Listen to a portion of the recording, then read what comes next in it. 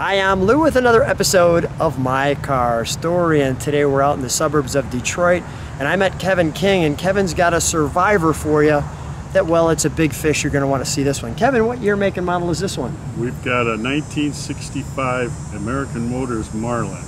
Let's take a look at our featured attraction. Now, how did this one, first of all, come on back with me, how long have you had this one? This one I've had since 2004. So it's going on 20 years now almost. Yes. Definitely a member of the family. So how did you get this big fish on the line with no miles on it? I found it on, it was for sale on eBay, and I went and actually looked at it because the car was a local car. Yeah, come on over. And I looked at it and everything was original on it. Wow. Exhaust, the hubcaps were never off, and it was in his next door neighbor didn't know the car was in his garage for as many years. I bought this from the original owner, and I had to have it. It was such a perfect car. Yeah, you got the big fish on the line, so to speak. Absolutely. Wow, yes. Wow. And look at, they have a great emblem for this car. Yep. That is a good emblem. You've got the M up front for the Marlin, the doors. We're not going to open it just yet. What I do want to do, though, is I want to feature, does that locking gas cap come with it? Yes. Wow. Yes. And you can see it has the V8. So we're going to turn this car around for you because I don't want to miss the great view. Plus we've got the sun hitting it. But right now, just kind of curious, I have those two. Was that supposed to be another mirror? That was this mirror's mounting originally, and I backed it up. Oh, got it. Because of the obstructed view. You like to see once in a while, exactly. I'm a mirror driver. Who would have thought? All right, let's open it up, shall we? Sure.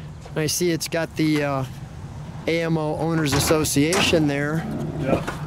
So we have the 327 here? Yes. Yeah, beautiful. 4-barrel carburetor.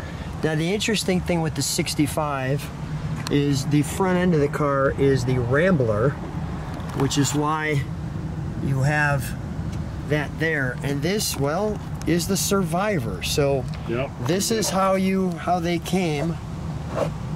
Yeah, you got the original battery connectors. Good. Oh, I'm going to take my time. The original battery connectors. Alternators. The great thing about this car, we'll take it for a ride, this is a time capsule. Yeah. Wow. What's the reaction when you're driving this car? Do people even understand what it is, or is that the first question? What is it? They yell out the door, the windows that it's beautiful, it's gorgeous, or what is it? There you go. Those are the three questions. Yeah. Let's fire it up, shall we? Okay.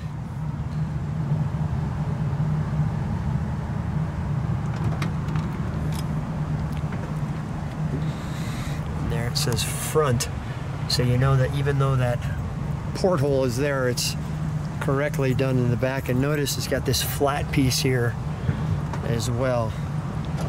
Wow.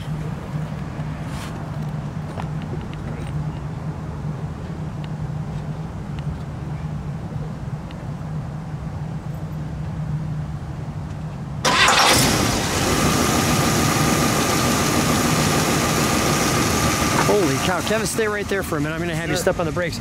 Is that smooth or what? Oh, yeah. Oh, my goodness. Did it take you a while to get the engine that smooth, or was it this smooth right out of the box? Right out of the box. Unbelievable. So as we walk back, Kevin, let's take a look at those brakes. Beautiful. Okay. Single exhaust, right? Yeah. Okay. Let me listen to it idle. Go ahead, give it a rev.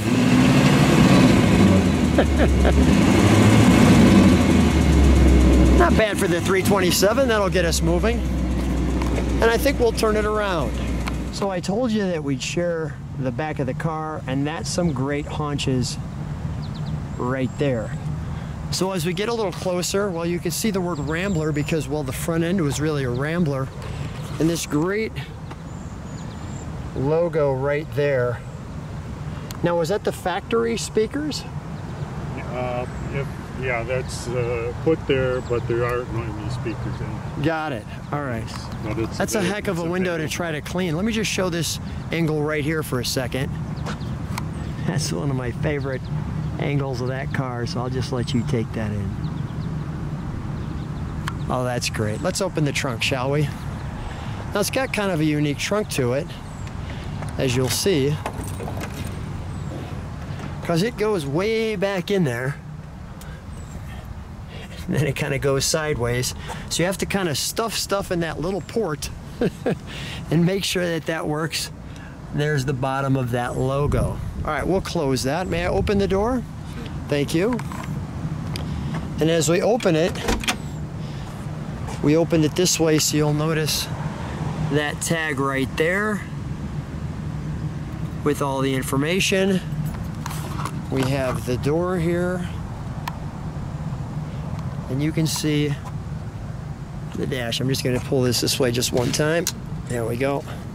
That didn't work as well as I'd like it to, but we'll get that straighter when we get in it. We'll show you the bucket seats. Kevin, show them what these seats do. Yeah, you recline. See, if you pull that up, they go like so, kind of ratchet backwards. Yep. And look at the back of this. Notice too, it's got this great kind of turned metal look to it. And as I sit in here, obviously not leaning against the back, you have power steering with the Rambler. You can't see that, but that's 17,000, maybe if I get it over there. So just under 18,000 original miles. Fasten your seat belts for this 327 Marlin. We'll show you your features here and here. What's that extra pedal here? Or what is this? Just a footrest? That is the window squirter. Oh, really? Step on that and it squirts your window. Yes.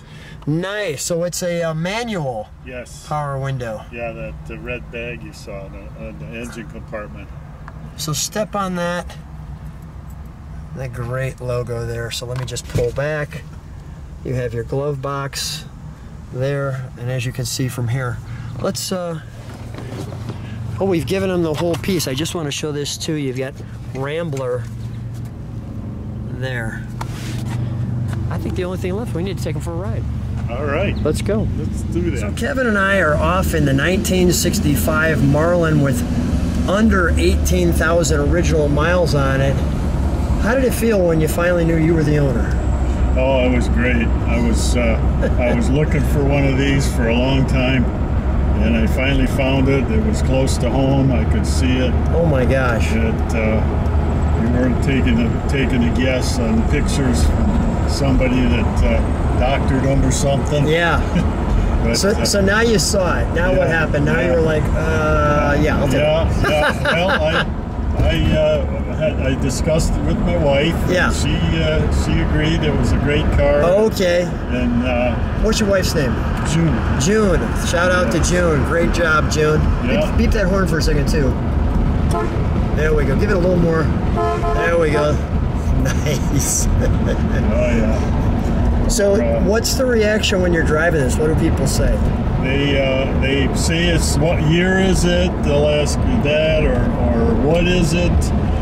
That type of thing. They think it's a Charger. Exactly. And let me show people where we're driving. Go ahead. So we correct them at that point. This car was out in 65. The Charger was in 66. There you go. And so this is before that. Yes, but it does have similar lines. This is more of a boat-tail design. Yeah. And the Charger is more of a straight fastback. Got it. Well, how does it feel? You know, I mean, it's only original once, right? Exactly. So when you're getting the chance to get something like this, I mean, was there any difficult parts or anything that needed to be done when you got it that was? Well, not other than maintenance items, brakes and tires. Yeah. Those types of things, and those are readily available. And it ran as smooth as this when you started it. Yes. Wow. Yeah, it ran really nice. There was no engine issues. The exhaust was the original ceramic coated exhaust. We of course changed that out because it was pitted. Yeah. A lot of small holes. But it was amazing that it was still on there. Literally, we're taking a ride back in 1965. Exactly. And we get the chance to get in the Marlin. Yep. I'm going to show people a little bit. We're in an intersection here. Well, I guess I can show you that. Notice in Michigan, you got a flashing red light up there. In Illinois, they'd give you a left-hand turn signal. Yeah, so when I first saw that here, I'm like, I'm stopping. I'm already stopped. The guy behind me was beeping. I had to figure that out. I'm like, okay, I get it. Yeah, if it's flashing, I can go. Yeah. If it's the traffic's clear. And here we go.